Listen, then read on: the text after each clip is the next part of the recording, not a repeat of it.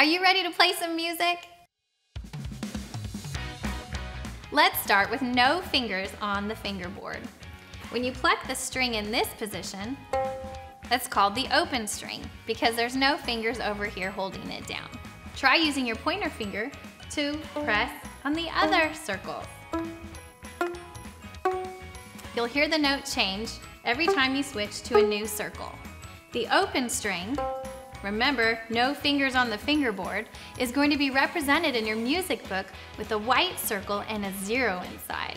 Let's play a simple scale using the pointer finger on different circles.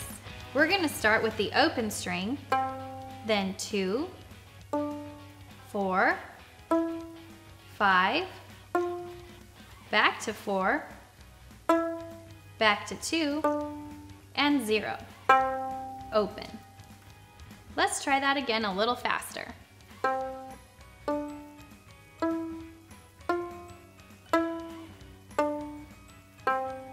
You just played a simple scale. Good job.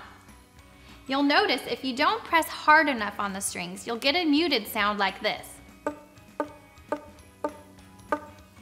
If you hear that, press down a little bit harder to hear the note that you're wanting to hear. Good job, you just played your first scale. Now let's play a longer scale. Open string first. Now 2, 4, 5, 7, 9, 11, 12. Keep practicing with your own music teacher, or you can follow along with our online videos to make sure that you're hearing those nice, clear pitches, and then you can play in tune. And now you're ready to play your first song.